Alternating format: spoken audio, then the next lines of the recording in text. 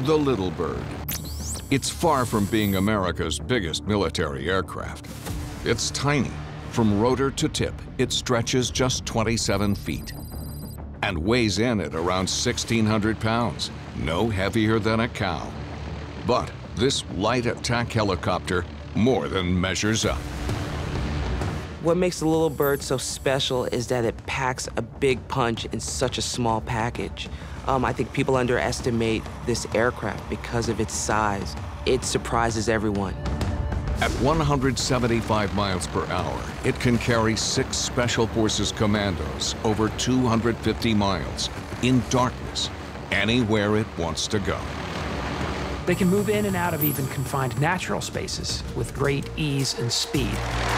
The Little Bird, it's like a hummingbird. It just dashes in and out, and it's so quick, you blink your eyes, it's gone. That's what the beauty about it is. It's the coveted aircraft of choice for any mission impossible. Yet its origins lie 60 years back, when the U.S. military realizes that light scout helicopters can track the enemy in a new, fast-moving era of warfare. It's 1960, and a company connected with legendary aviator Howard Hughes competes to design a light helicopter at an acceptable price.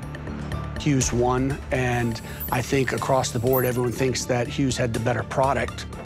They love the aircraft because it is so easy to work on. It's not high dollar. The Americans leapt ahead with using these helicopters. This first Little Bird is an observation helicopter, the OH-6. Its 4 rotor blades are powered by an easy-to-maintain Allison turboshaft engine. It can throw itself around the sky at up to 150 miles per hour. It's like flying a sports car. It's nimble, fast. You can get in and out of a target area quickly. And they were therefore more difficult for the enemy to bring down in combat. But even if it does get knocked from the sky, this Little Bird protects its crew. It's built to survive. The crashworthiness of the OH-6 comes from its essential design around a thing called a truss A-frame. Right behind the pilot's seat, the A-frame dissipates and absorbs the force of impact. It stops the cockpit from being crushed. The truss A-frame is here, here, and underneath. In a crash, even if it hits the ground at some speed, the crew is protected by the inherent strength of that truss A-frame. For attack, this Little Bird also packs a hefty punch, a 40-millimeter grenade launcher, or an M134 minigun with 6 revolving barrels, pouring out 100 rounds of ammo every second.